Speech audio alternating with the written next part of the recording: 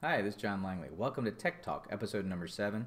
Today we're going to review Google Calendar in a way that we can kind of keep ourselves more organized. Today we're going to look at Google Calendar. So to start off, make sure you're logged into your account and then go ahead and go to the Apps Grid. Click on Google Calendar. And a couple things I want to show you as we start off is there are different views to calendar. You can look at it in the day mode, week, month, 4-day, and in an agenda mode. Whichever mode you are in, when you click on more, you can print that calendar view.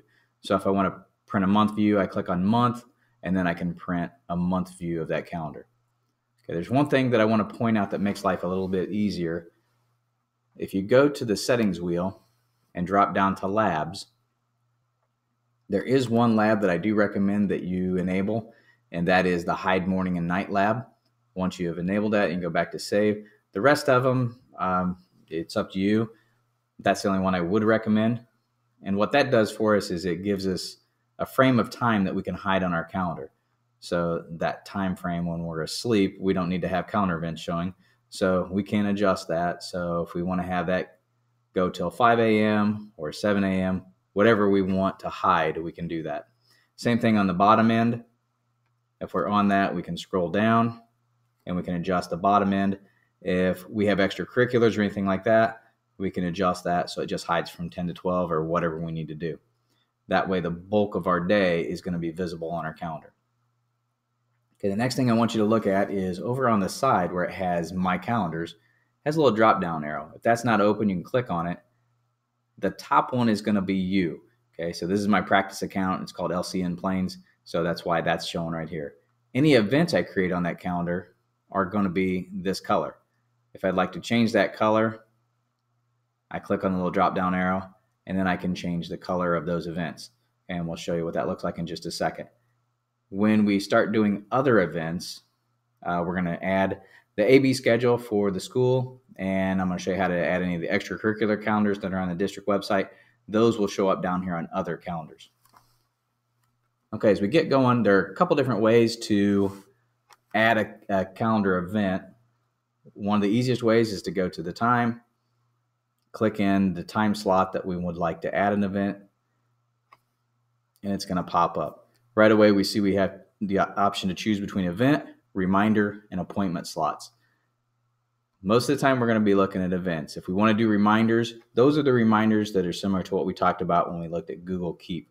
Google Keep does integrate with it, so it is the same reminder. So we start off, we give a name to our event.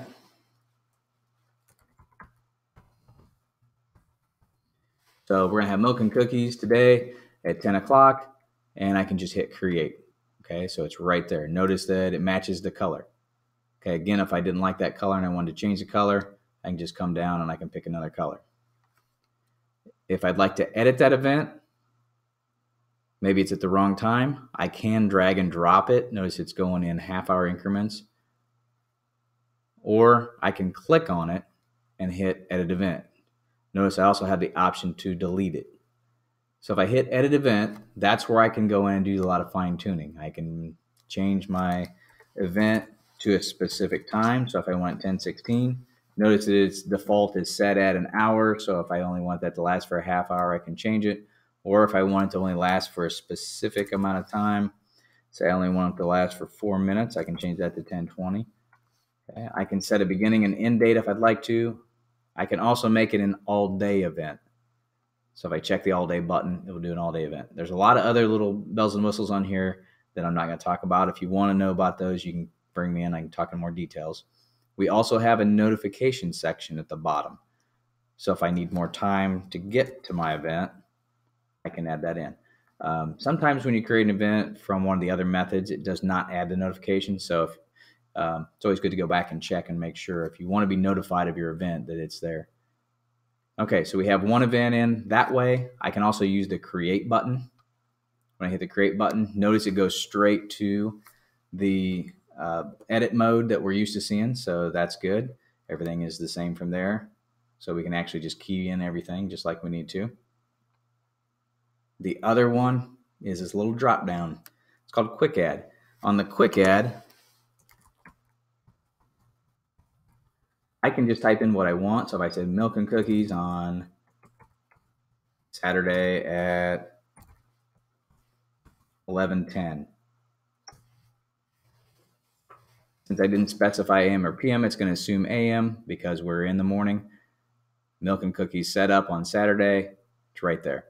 Okay, notice it put my default notification time of 10 minutes on there. So if I want to change that, I need to change it.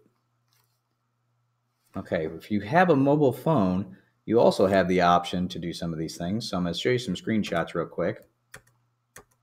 And we're going to see what that looks like. So if I go into the mobile phone, if it's Android, obviously Google Calendar is already on there. If I do have an iPhone, I need to make sure that I download the Google Calendar app. Apple still doesn't play nice. We'll do your regular calendar, but if you add the AB schedule and the school calendars, extracurricular calendars, it will not show anything that's in that other calendar list. So the Google Calendar is what you're going to have to do if you do have an iPhone. You do have the same kind of views. So as we look at that, you can hit the settings bar that's in the top left, brings down, and you've got the different modes you can look at. Remember this search function on the settings bar. That's going to be important. And also notice that we have our calendars. As we scroll down, we can see all those different calendars.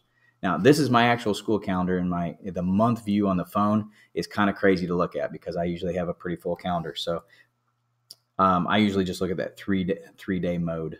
So if you have a lot of events, the month mode is kind of crazy. To create an event, you have that little plus that's in the bottom corner. When you click on it, this is what comes up. So if you want to create an event, reminder, or the phone, it has a goal. So it's a little bit different. It's kind of wacky, but you can check that out if you want to. When you create an event from your phone, it's pretty self-explanatory. You enter the title, make sure you're on the calendar that you'd like to work on.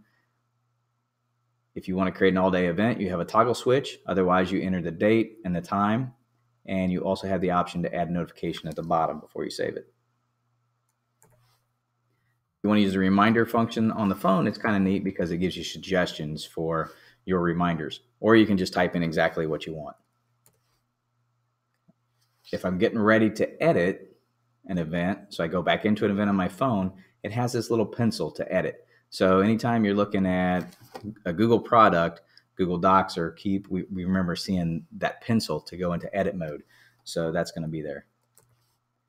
This is the goal. If you actually choose to insert a goal, has the top ones are exercise, skill, and stuff like that. I have not played with those, so if you want to check those out, you can. Some of the students said they played with the exercise one and it was okay.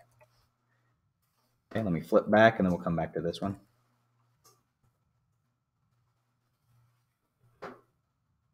Okay, so we get back to the settings here. We're going to look at adding in one of those calendars. So we're going to go to www.ppcusd8.org.